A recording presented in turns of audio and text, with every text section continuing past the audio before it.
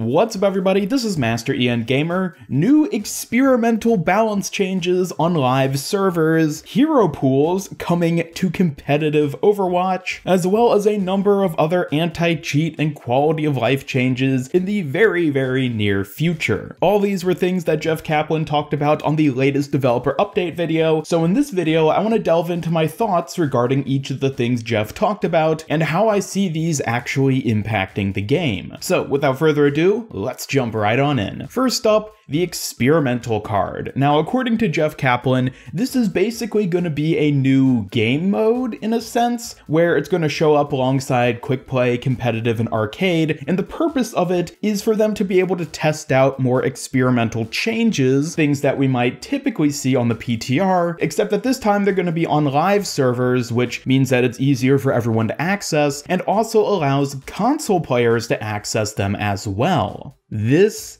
is fantastic. I think this is going to do a ton of great things for the game. Jeff Kaplan did say that they will be coming in the next few weeks, so they're not here just yet, but they are going to be here soon. And the things Jeff said we might see on this experimental play test card are hero balances and game mode changes, but certainly there could end up being other stuff as well. So it won't just be tweaking the damage on Orisa's primary fire or something like that. There'll also be changes on how maybe maps end up capturing into the different game modes, and to be honest, who knows what else. Jeff also mentioned that there will be a change in their balance philosophy and that they're going to focus on changing things much more frequently, which we've already seen in the past two PTR updates, but they're also going to focus much harder on the meta. They're going to try to hit it hard, hit it where it hurts, to break apart the meta as frequently as possible. He specifically said they're going to get much more aggressive with it, and in turn become more open to the idea of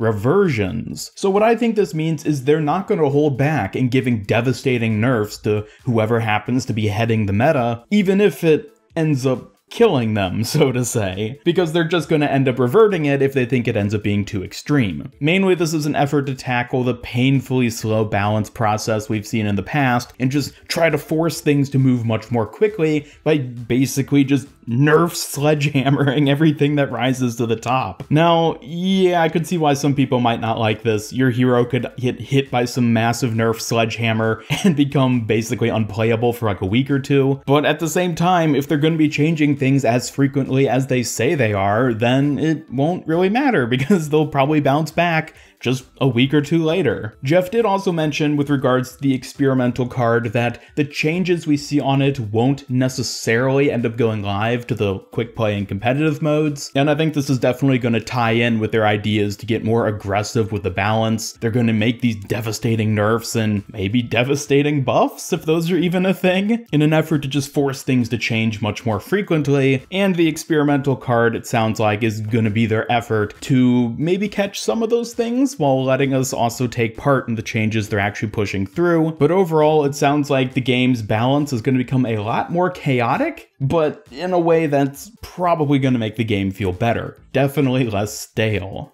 Now, in a similar vein to this, Jeff also announced that starting with the next competitive season, Season 21, which will be starting in March, they're going to introduce weekly hero pools. Now, like what we've seen with the map hero pools in these most recent competitive seasons, certain Overwatch heroes won't be playable for a week at a time during the upcoming seasons. The example he gave is that 1 week Orisa, Sigma, Mei, and Moira might be banned from being played, which means nobody can select them for that entire week. Every week, the heroes that are banned or excluded from the pool are going to switch up, thus making it where every week there's essentially going to be a different meta. With the example he gave, getting rid of Orisa and Sigma will obviously kill the possibility for double barrier, but instead that week we might see a lot of dive comp being played. Then maybe the next week Winston and Diva get banned and suddenly we see dive disappear and something else come for that week. This is actually going to do a really fantastic job of keeping the meta fluid, and at first I was a bit skeptical of it because it's basically hero bans, except Blizzard is the one controlling the bans instead of us. But looking at how they're implementing it and the fact that each ban period is only going to be for a week makes me think that this actually could be really interesting and is definitely something that like the higher end competitive player base is going to love, because this means it's never going to get stale. Things are always going to be changing up, and I think that's for the best. Again, this is exclusive to competitive mode, so if you're a casual like me who predominantly plays quick play, these changes aren't even going to have an impact whatsoever. Jeff also said that they are incredibly open and willing to change things with this system as time goes on if they end up not liking the outcome, which could include making the hero ban periods longer or shorter, or switching up the amount of heroes that get banned each week, various things like that. Also, while Jeff didn't specify how many heroes would end up being banned per week, in the example he gave, he listed 4, Orisa, Sigma, Mei, and Moira, so I'm assuming that we're gonna see 4 heroes banned per week, with maybe something of an effort in order to keep that spread out across the 3 different roles. I mean, if you just banned 4 tank heroes or 4 supports in any given week, that would make those roles a real nightmare to play, I think. So I think they're probably going to make some effort to keep it sort of spread out so you don't get pigeonholed into playing like exclusively off tanks for an entire week. But at the same time, it's just a week, so maybe that wouldn't even be that bad of a thing. It would just be a fun little experiment. People get to play around with it, and then the next week it's gone and something else is there instead. Overall, I am very intrigued to see how this ends up improving the game, and I'm pretty optimistic for it. Even though it's not something that I'm really going to experience much since I mainly play quick play, I'm hyped. I'm excited to see what this ends up doing. There were a few other things Jeff talked about. He mentioned that new anti-cheat efforts are going to be coming within the next couple patches, but was unable to specify how exactly those are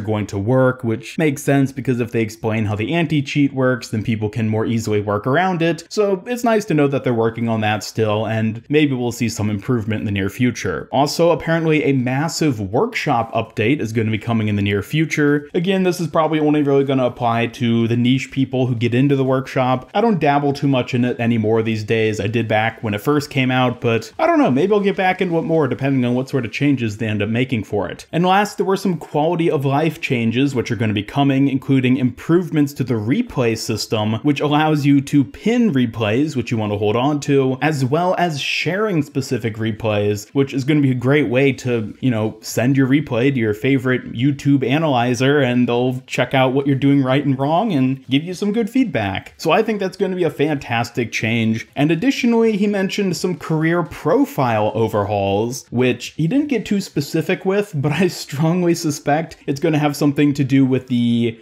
preferred role system, which is something that people have been talking about a lot, but has never come into existence. Maybe something that even lets you pick favorite heroes, or at the very least, maybe you can just see if someone's profile is private before clicking view profile for them. I think that single change would probably be the most welcome out of all of these for profiles, but we'll have to wait and see what the exact details actually are. And last but not least, Jeff did mention Overwatch 2. He mentioned that there will be some UI changes for the career profiles in Overwatch 2, but that those are way down the pipeline. Now, it's not specific. It's definitely not Jeff outright saying it, but I absolutely think this was a subtle attempt from Jeff himself to try and dissuade the idea that Overwatch 2 is coming anytime in the near future. With the recent supposed leaks about it coming in 2020, people have been getting way too hyped for the idea of Overwatch 2 being something coming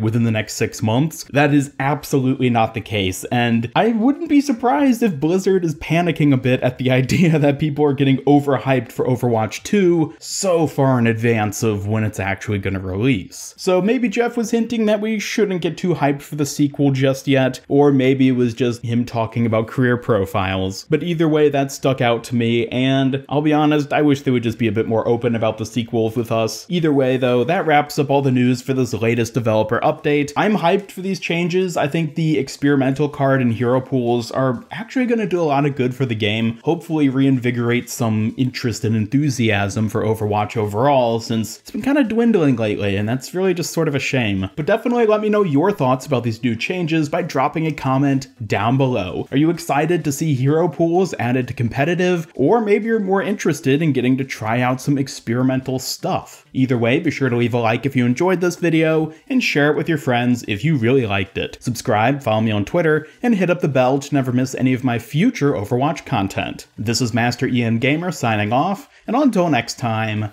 have a great day.